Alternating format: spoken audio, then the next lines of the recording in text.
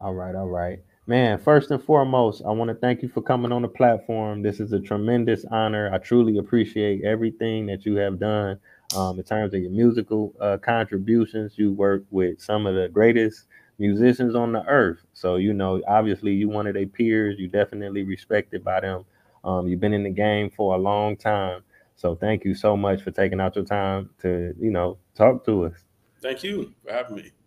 Oh yeah, no doubt, no doubt. Now, a lot of the stuff you do is behind the scenes. A lot of times, as consumers or fans, we take for granted that the soundtracks to our lives, the music, you know, all of the work that goes into the finished product. You know, a lot of times the people behind the scenes they don't get the flowers that they deserve. So, you know, for those viewers that don't recognize you, let them know what your name is and definitely where you're from. My name is Gordon Chambers, and I am from New York City, born in the Bronx, but have lived in Brooklyn for about 25 years now. And this is my 30th anniversary in the industry as a published songwriter. So I'm grateful. Wow, that's amazing. I mean, people have so many dreams, you know, of even getting a chance to meet the artists that you have worked with and wrote songs for and been on songs with, you know, and collaborated with. I kind of want to see like how was growing up in in the Bronx influential to you? Because the songs that I know you for, they're mostly like R&B, but you know, the Bronx is where hip hop started. So did that Bronx, have a major impact on you? the Bronx is right in the heart of hip hop. And, in the 70s, I grew up in the Bronx. I remember hearing, the sounds of those block parties at night and scratches.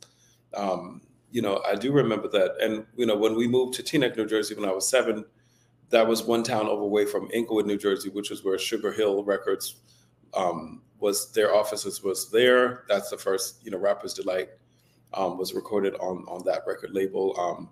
So a lot of rappers lived in Teaneck. Um, Performed in we had a roller rink that was really famous called the Rink, and they would come and do shows there. So it was right, at that time, the 70s, well, really the 80s was, when I was more of a teenager. I was in a little rap group as a kid. We were kids, and it was what kids were into was hip hop. So the early form of hip hop.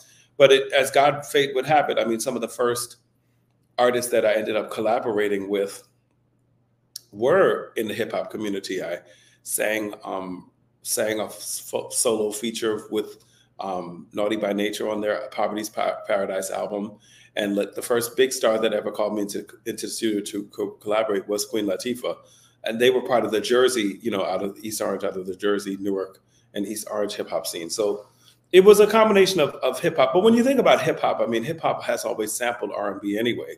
There's always been a great respect that hip hop had for R&B. So even though I was a sort of an R&B adolescent, people who were into hip hop respected my, the fact that I could get on the piano and play games people play by Curtis Blow by ear, for instance, or that they respected my musicality, and it was a mutual respect. The hip hop people that I knew, they were cool. They had the cool factor. I wanted to be down with their their heat, their swag, and they wanted to be down with my musicality. So it was like a mutual respect thing.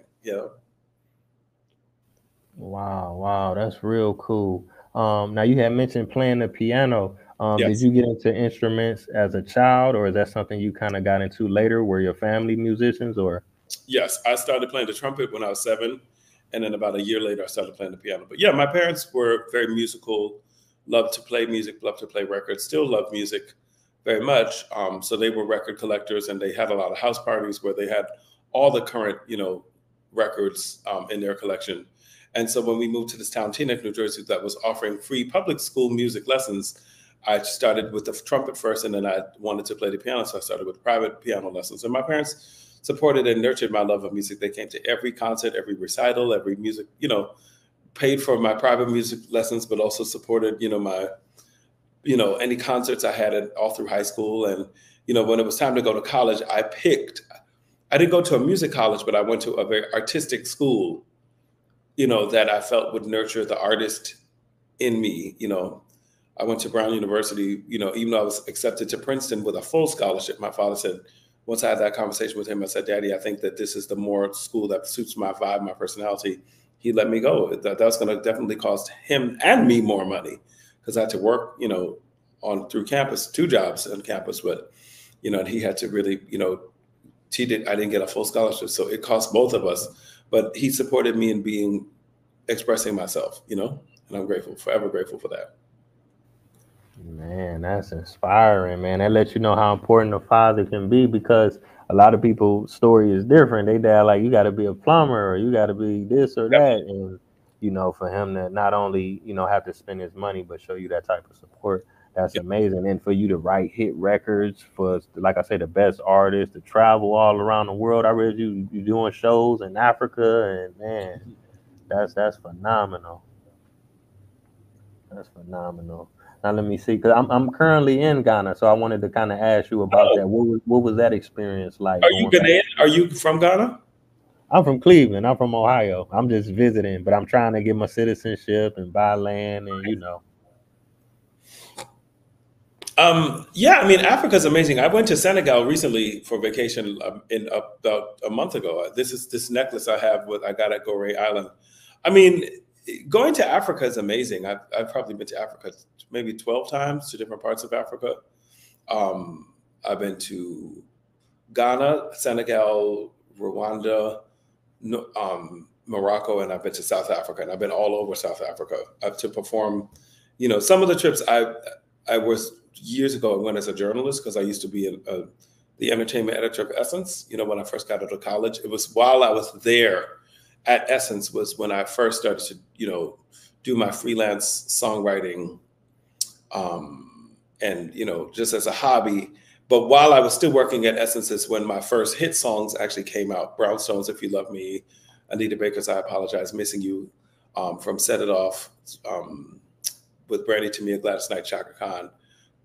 All 3 of those records were playing on the radio all day while I was still working at my job. I didn't leave until 1997. But while I was at Essence, I also got a chance to go to Ghana and Senegal to do some interviews over there. And it was amazing. I mean, like going to the motherland makes you understand like your roots, it makes you understand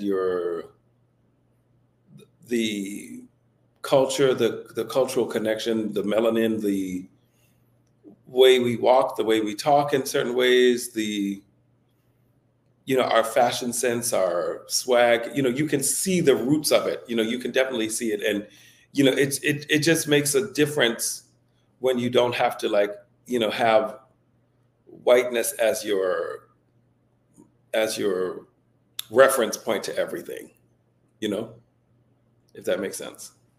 yeah, definitely, it makes a lot of sense. I appreciate you sharing that. I've been all over Africa as well. I've been about 20 African countries, but I lived in Johannesburg. I lived in South Africa, and Oh, for the wow. viewers, I want to tell them they have a real wealth of talent down there. They make Oh, some good yeah. music. Yeah, yeah. I was in Mabo Nang. Have you been over there? I've been to South Africa 4 times. I performed in jazz festivals in Soweto twice, but I've also was brought there once to coach the American Idol, the South African Idol contest. So once I went over there as a coach. I've been to South Africa, I don't know, 4 or 5 times. So I coached there for a week. I was there coaching them. I went to do some sort of like marketing stuff for the South Africa Tourist Board. So I've been all over South Africa. And then I've vocal coached over the last 3-4 years, Tyler actually, who's, the multi-platinum billion stream pride of South Africa. That's, she's been a vocal coaching client and friend, but I've worked with her for the first time in 2021. And we worked together off and on during, her different appearances and stuff like that. For years. So it's after going to South Africa to work, South Africa sort of ended up coming to me too, So I have a great love for the craft of South Africa. People can really sing and really respect American R&B. They really have a great love for it. And can sing in Yeah. church. You go to South Africa, that choir is going to sing for you. Yes, indeed. Yes, indeed. Now I can ask you, is like you so multi-talented. Do you have a preference as a being able to play instruments or being able to sing your own songs or writing songs for other people or being a coach, or do you love them all equally I the love them all. same? I mean, I really love just being around music as a form of expression and of of connection, of emotion, of vulnerability, but also of confidence. So I love music. Like I said, I'm most well known as a songwriter, but I am equally passionate about anything to do with music, whether it be public speaking in a school about music or doing an interview like we're doing about music right now. I've given seminars, for the Apollo classes. I did a whole seminar on Donny Hathaway, which was more like a, kind of like symposium, more of like an academic type of a undertaking. I have vocal coached artists for 10 years, for thousands of singers I've worked with, over the years. Maybe not thousands, but hundreds, for sure. Thousands of sessions of that, and that grew out of just going out and performing live and meeting, up and coming singers asking me like, oh, do you coach? I think I could take some pointers for you. So that sort of came to me. I mean, over the years of doing music, I kind of was always open to different things in music, and then things kind of like fell into my lap or came my way. You know what I mean? It's not what the thing in music that I was pursuing at the time is not always how the cookie was crumbling. Like when I got very busy as a songwriter in the early 90s, that wasn't really what I was necessarily focusing on. I used to spend a lot of time singing at jazz clubs, singing jazz, not even singing original music, singing jazz standards and hanging out with Roy Hargrove, rest his peace, and Rodney Kendrick, this jazz pianist who was part of Abbey Lincoln's band. Those were my friends, and I was out in the jazz clubs, trying to be a jazz singer. You know what I mean? But I was also writing songs with people, and I was also doing some acting. I love the arts. I love to express myself, and I love to encourage people expressing themselves. Wow, that's definitely inspiring, man. I appreciate you sharing that. Now, I wanted to ask you about some of the people you collaborated with. You kind of spoke on it earlier, working with the Queen, the Flavor Unit, Naughty by Nature. Now, what was that like, especially working with Queen Latifah to see, she an icon now. You know what I'm saying? Looking back on that. Yeah, I mean, she was an icon then. I mean, this was probably 30 years ago, but she was an icon coming out the gate. So she was who she was even back then. She was very clear on what she wanted, but she gave a lot of she was very clear on what she wanted. She came to me like, I want to do this. I have a sample, but I need to like put some music around this sample. I want to do a song dedicated to my brother. Here's some lyrics I have. Tell me what you hear. So she was very open to my creativity, but she was also like had a direction, like this is what I'm doing. I'm open to what you hear and what you're inspired by this concept. And then we found the way to put it together. I mean, I think that the best leaders are people who are not dictators, but inspirers of, I don't know if it's the word inspirers, but people who inspire creativity and know how to command without demanding, So, but you want to express yourself and you want to be at your best around them because they're creative too, and you want to add to their creativity. You want to add yours to theirs, and they're open to yours. I think that's the best kind of leadership.